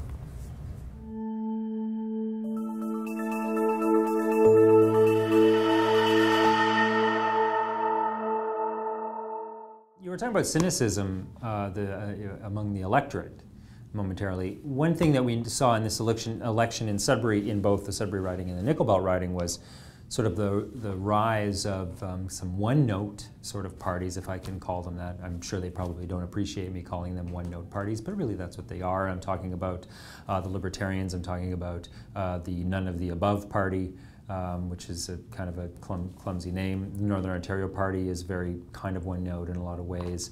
Consensus Ontario, again, is another party which, you know, they seem to be very one note. And how does that play into the cynicism, do you think? One thing I noticed about the fringe parties this time around is they seemed obsessed with recall. Yeah. They seem to think that giving voters a right to recall their politicians in mid-election would be some sort of super popular plan that would resonate with voters. None of the above party candidate, David Silvestri, for example, said it was crazy to keep electing people for 4 years and we should be able to fire them during their term. He actually mentioned it during the Chamber of Commerce debate. Okay, let's look at that. You know, a friend of mine told me about democracy back in the Roman days where midterm the people got to vote on the least popular politician, and he was excommunicated from the country. So there was an incentive not to be the worst anyway. And here we have 4 years where people we've given them full permission to make every decision that affects our lives without considering what we might think. And so I'm looking actually for some accountability within our government that we can initiate. If we feel, enough of us feel, is, you know, basically not keeping their promises. And, you know, different parties, same idea. During the Nickel Belt debate, Matt Del Papa of the Northern Ontario Party had almost the exact same message. Democracy isn't something that happens every 4 years. Democracy happens every day. And the Northern Ontario Party will make you, the people of Nickel Belt, a part of the process. In fact, if elected, we want the public to help us govern. Every major issue will be decided by polling the electorate.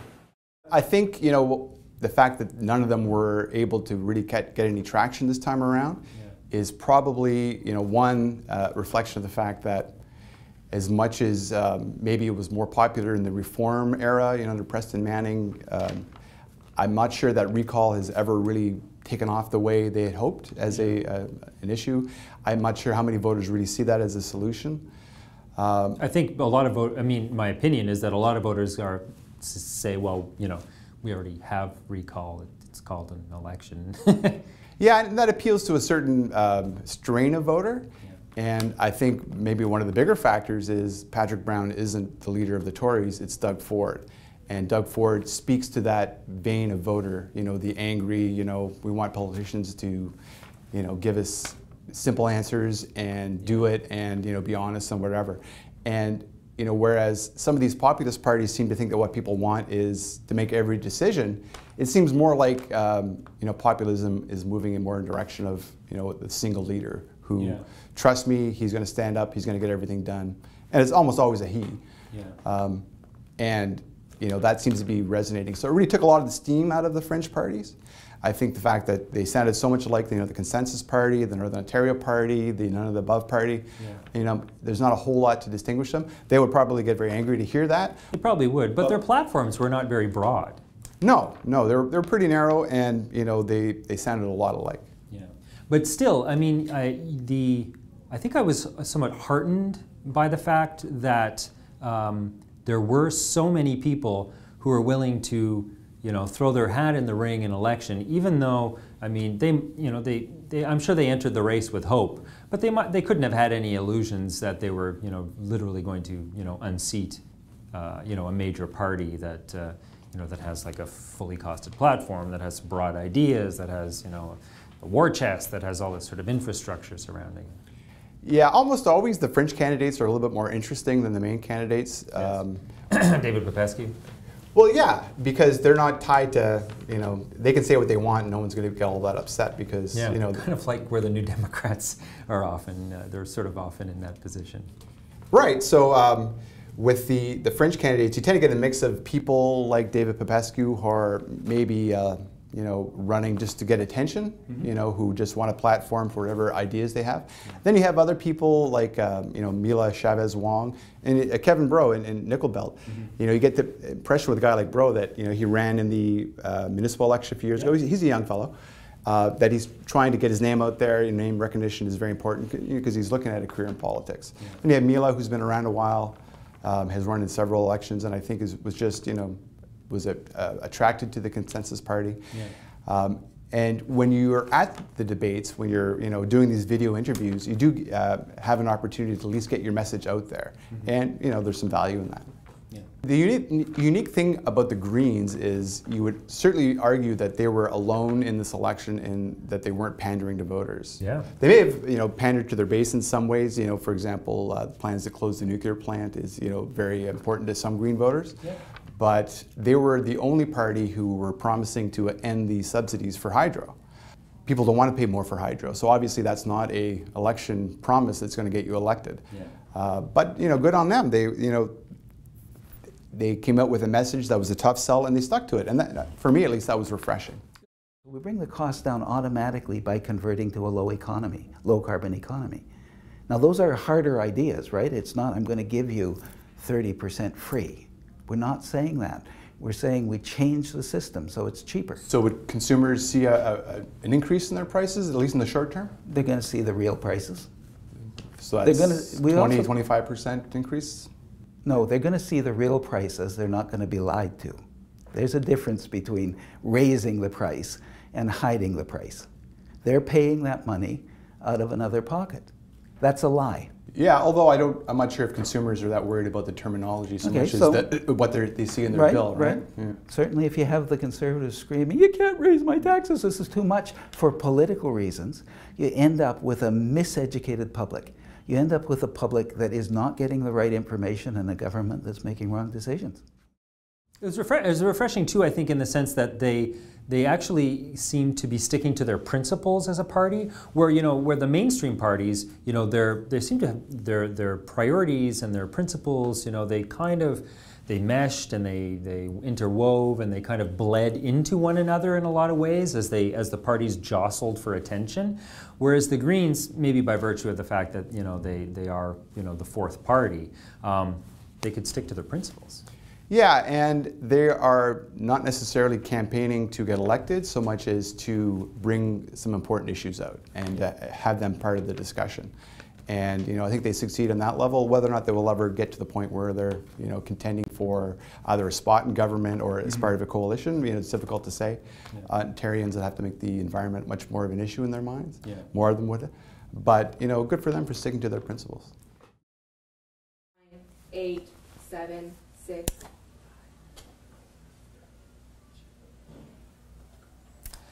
And we're back.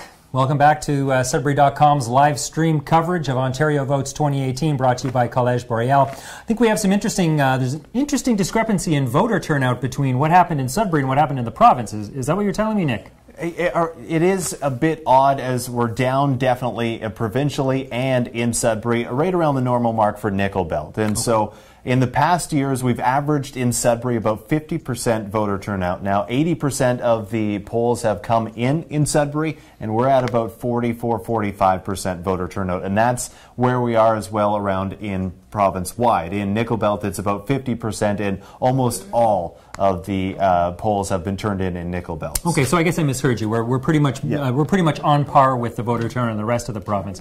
50%. I mean, that.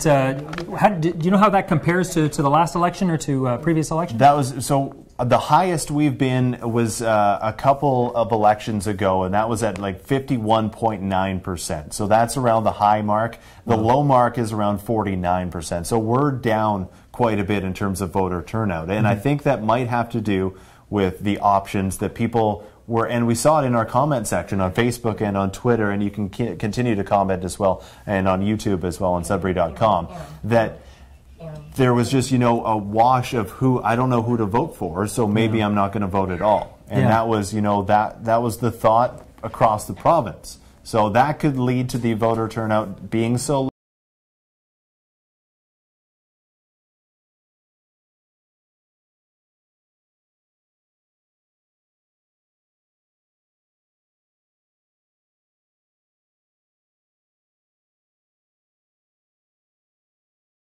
Interesting to see what he brings to Ontario with majority government and what we might get here in Sudbury and Nickel Belt. I mean, sometimes you have to be selfish and think about yourself, and what does this mean for Sudbury and Nickel Belt with NDP candidates? Yeah, for sure. And I mean, that campaign tactic that Doug Ford took, which you know, we can only assume was very deliberate on the part of the Tories, was to keep it vague. You know, stick to those sort of populist talking points, like, you know, we're going to go line by line and we're going to make cuts, and it's down with the elites, and you know, we're not going to be in the pocket of anyone. You know, these sort of you know, populist talking points that, you know, Donald Trump has used them to, not to probably much greater effect than Doug Ford, and then, you know, you had the NDP promising to you know, that we would have, you know, 5 years of deficits. And we still don't really know where that $6 billion in cuts is going to come from in that platform of the PCs. Well, they're going to go line by line, Nick. They'll go line by line. And that might take them 4 years. They may cut out the rubber duck funds from the budget.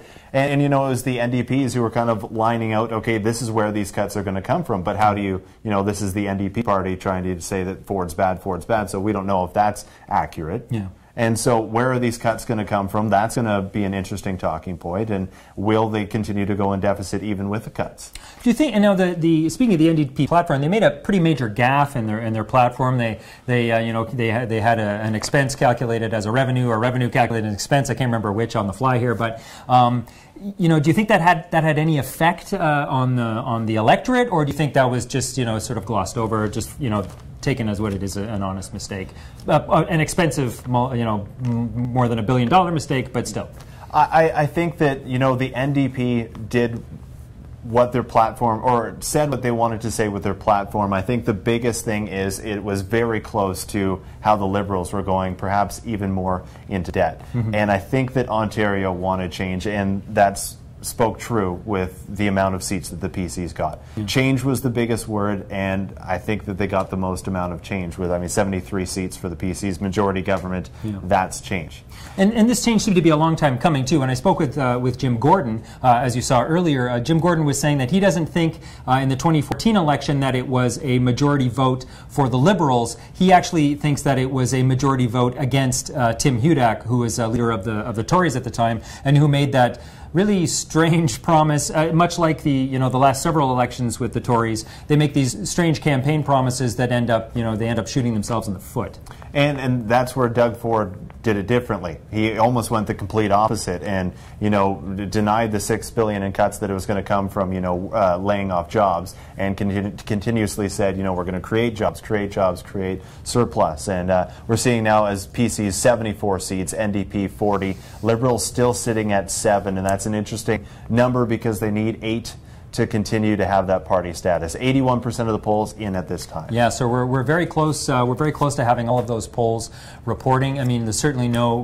We're going to have a PC government. Doug Ford is the premier-elect, and it's a new day, I suppose you could say, tomorrow morning for Ontario. The sky will be blue tomorrow for sure, and as well most of Ontario. And in Sudbury, it's going to be orange because to Sudbury and Nickel Belt, Jamie West, as we had his speech on, France Jelena, we had her speech as well. No surprise in Nickel Belt, though. No, it's certainly not a surprise to have that Frangelina won yet again. I mean, she's a popular candidate, or she's a popular MPP. She works hard. You know, she's visible. It's just very, very, very hard to beat her, especially for candidates. You know, and nothing against the candidates who ran in Nickel Belt. You know, to Bill Crumplin, Joanne Cardinal being a PC tie, but the Liberal and Bill Crumplin, the Green Party member. You know, they ran fairly strong campaigns, but I mean, you need to get up pretty early, and you need to have some pretty big name recognition to get over someone like Frangelina.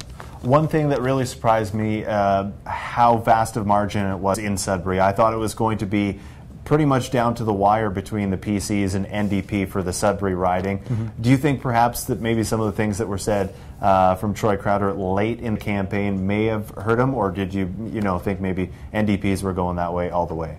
I honestly don't think that Sudbury is ready to elect a Tory member. Like I don't know how much Troy Crowder said really affected his campaign locally. And we're referring to Troy Crowder. He got a bit of bad press in the last week.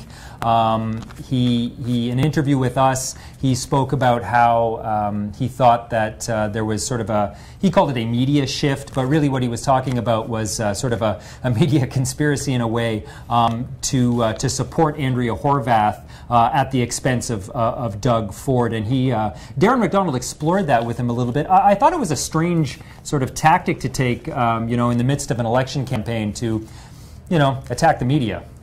And that might have scared off a few of the voters. I don't think, there's a wide margin, as I said, between Jamie West at around 50% of the vote to the PC's Troy Crowder at about 20%, here in Sudbury 25%. So I don't think it was enough to scare off some of the voters, but it was a bit of an odd tactic to kind of take, especially right near election day, where people are really tuning in and listening and making up their minds who they're voting for. Yeah, and the fact that I think still the numbers for Glenn Thibeault and the numbers for Troy Crowder are still fairly close. So there was soft support for both of those candidates. By and large, Sudbury went for West, and they went for West in a big way. And I think Glenn Thibeault was, as you were saying, in third, but still at over 21% of the vote. So I think you saw some support for Glenn Thibeault, and you saw that some of the work that he did over the last 3.5 years, kind of paid off for him. And as we see now, the Liberals dropped down to 6 seats provincially, so that continues to be a very interesting number. But back to Glenn Thibeault, I think that there was still support for him in the community, in the voting district of Sudbury. And maybe you mentioned it in one, I think, your sit down with Darren, that 20 years down the line we might look back at this and say, okay, maybe we'll name a facility after him or something like that. After Glenn Thibeault, because he did bring a lot of money to the community. He did. And was a good advocate for Sudbury. He's not going to be the MPP for Sudbury anymore, but... No. But he was a talent. Whatever you want to say about Glenn Thibeault, he's a talented politician. Yeah. He's got the charisma. He's able to get people on side. He's just a very good, a very talented politician who was successful in a majority Liberal government to bring a lot of money to the city. Yeah, and at this point, Sudbury's biggest thing is, even though he did get 21%, was the change, and They went NDP, and they went NDP for, well, I guess, not the first time in a while, because Sudbury did elect an NDP candidate back in, he said Glenn Thibeault 22%, Crowder 23%, so it's even closer than I was saying. But they elected Joe Cimino and then went back to the Liberals. I think that was a lot to do with having a majority government as well and getting a candidate for the Liberals in there. Yeah. But before that, it was Liberals from 95 on. So. Yeah, Liberals all the way down. We're still trying to get some tape of Troy Crowder's acceptance speech. We're still trying to connect with Glenn Thibeault. We're hoping to bring that to you shortly. But we right now, I think we still have some more segments that we haven't shown to you in this live stream event brought to you by Collège Boreal. And I think we're going to go to maybe Gia Patel back out on the street. Nick. So we sent her out on the street to get kind of what the issues that were important to you guys here in Sudbury and Nickel Belt, and we'll see if Doug Ford and a majority government can tackle some of those issues and bring some relief to health care here in Sudbury. All right. Let's go to that streeter right now. Hi, my name is Gia Patel and I'm with Sudbury.com. We're out and about in Sudbury today listening to your concerns and issues that you feel are important to people living in Sudbury.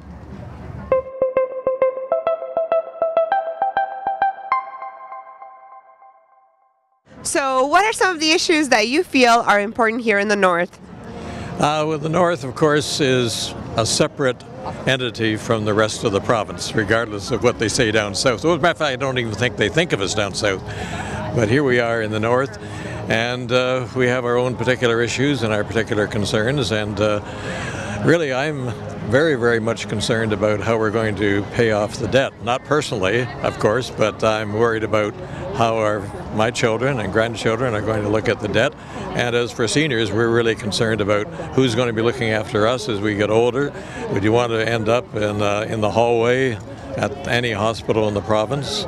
And it's you know, something with respect to housing too, is that how are we going to be housed going forward into the future?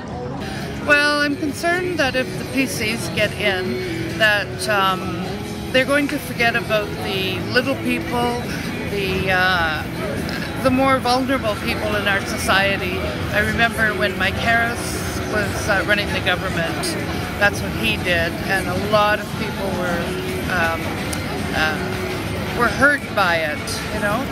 I think my main issue is the tax burden that people are facing today, that working people face. I understand that there's need and people need things, but also people have to work to pay for these things. And I don't know, it'd be nice to know exactly where my tax money is going. Yeah, but I think too it's also a function of maybe what I'm concerned about the resources, and some of the different parties talk about distributing the resources, yet different groups in different areas, but Northern Ontario has been talking about that for years, getting some of the benefits of the resources from the mines and forestry up here, but it doesn't happen. So they're talking about it now, and some of the parties are pretty cavalier with how generous they are to give away all the resources, and without, I don't know if they've planned a property budget and whatnot. When they start cutting taxes and things like that as well, then that's, you have to wonder where the money is going to come from. But I'm hoping for a minority government, and this way at least the other party, the two parties will have to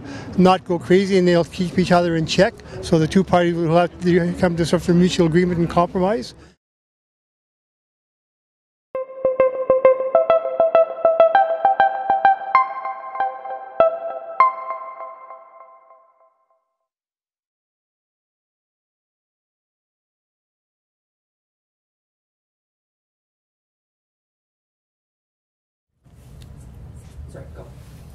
So it looks like we're, as sometimes happens with these live events, we're having a few technical issues connecting to our reporters out in the field. So we're going to be recording some stuff with Troy Crowder. We're going to be recording some stuff with Glenn Thibeault, and we're going to bring those interviews to you a little bit later.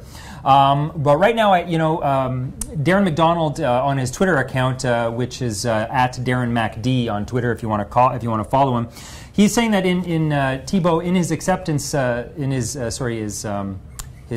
concession speech, Thibeault, said that this would probably be the last time that Sudbury heard from him for a little while. And yeah, so we'll have those videos up shortly on Sudbury.com in terms of hearing Glenn Thibeault's concession speech and the victory speeches as well. So yeah, Glenn Thibeault a little bit emotional at his speech, as Darren McDonald was saying. So there's some rumors of what might be next for Glenn Thibeault, and it seems like he might be taking a little break. Okay, and it's been a long road. It's been a long few years for Glenn as a cabinet minister, and as an MPP for Sudbury. So I guess a vacation is what. So we're looking at some numbers here. We got one poll left in Nickel Belt. We had a 56% turnout out there. Jelena took 63% of the vote. There are still 15 polls left to report in Sudbury. As we said earlier, 47% voter turnout, and West it seems took 47% of the vote so far. And over in the Sioux, as we told you earlier, Ross Romano is in the fight for a bit of a fight for his life. He's got a lead. So it looks like.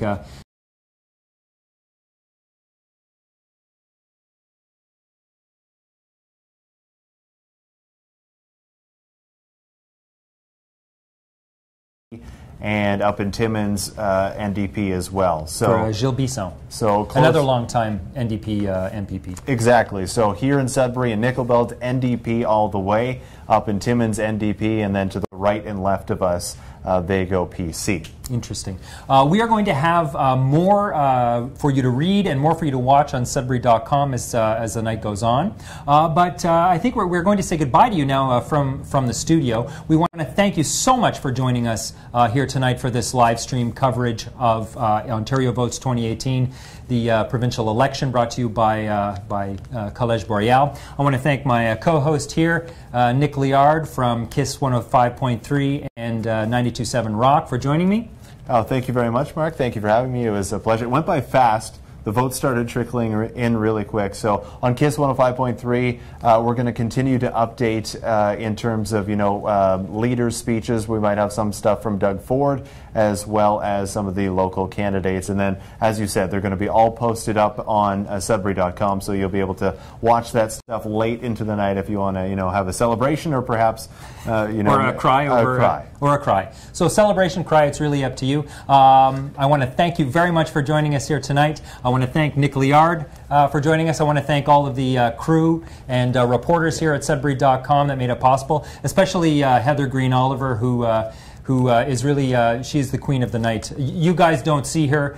She's our A-OK girl. You may have noticed her in her blue coat and her Santa hat around town. But Heather really is the person that made this really possible tonight. It's her expertise. So I want to thank Heather Green-Oliver in particular for the work that she's done. And I want to thank you for joining us. So for Sudbury.com, I'm Mark Gentili. Good night.